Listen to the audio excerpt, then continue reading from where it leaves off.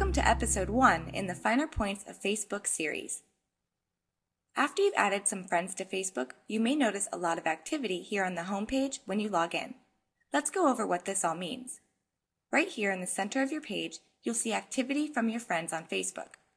This activity could be that they recently uploaded a photo, updated their status, or shared a link. The reason you're seeing this is so you'll know when there is new content to view from your friends. If this wasn't here, then you would have to go to each friend's profile page individually to see if they've added something new, like a photo. You'll also see if you have any new friend requests, invitations to events, or other requests. Click on the links to view the contents. Here's a friend that Facebook is recommending to me. That means that a number of my friends on Facebook are already friends with this person, so it thinks I may know them as well.